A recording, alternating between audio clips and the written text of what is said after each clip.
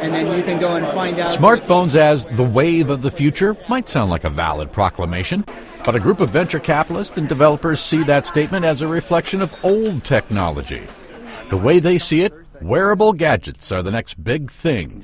Whim Labs is one such company whose technology can be popped into all sorts of everyday items. We make something called the Whim Wearable platform, which is a highly miniaturized computer based on Android with Wi-Fi, Bluetooth, GPS, accelerometers, magnetometer, really packed with technology.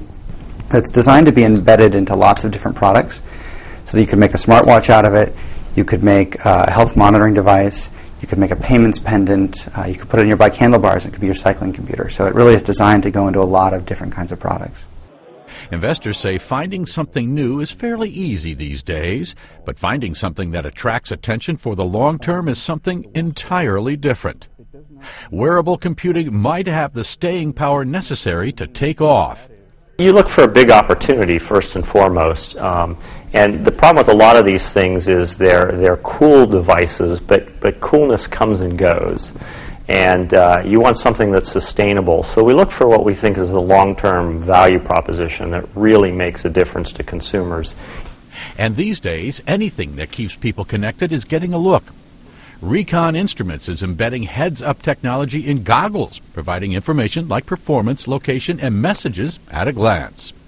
We're seeing that it's getting adopted very well. It improves your experience on the mountain. We've got resort maps in there so you can see where you're going. You can see your buddies on that same map. You can get your text messages and your calls directly heads up, which means you're not disconnected to the world even though you're out there enjoying yourself.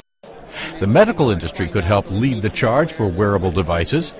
Smart Monitor has created an application that detects epileptic seizures via the use of accelerometers in a wristwatch. If abnormal motion is detected, the watch sends an alert along with location information to caregivers.